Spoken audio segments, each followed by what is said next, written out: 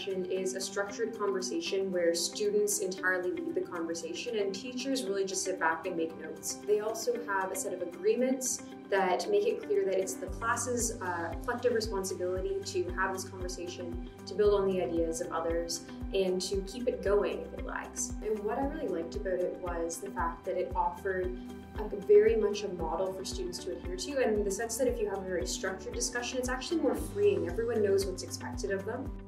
What inspired me to use Harkness in the classroom is to really get students speaking French in the classroom and also to build their confidence to do so. I think the protocols really did help with the confidence piece because they did know what was expected of them. One of the curriculum expectations for English is that oral communication piece. So often we think of that as giving speeches, but really one of the most important things is students to be able to speak in a group and to be able to do so in a considerate way, one that allows space for everyone. It's also a really great community builder for the classroom because students come to see each other as models of learning. I feel that the Harkness discussions have really helped the students feel comfortable speaking French and confident speaking French, and they've really felt a sense of accomplishment after a discussion. Some of the challenges in the French class has been speaking in front of a group, especially in a French-speaking context. What I've done to overcome that is really start small,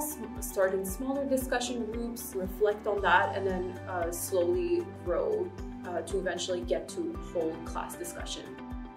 At the same time, you have students who are so enthusiastic that they kind of dominate the conversation. Students are able to see how often they speak and their types of contributions, whether they're interrupting, and then self-correct in that way. Some of the advice I would give would be to start small, give them time limits, and then don't save them.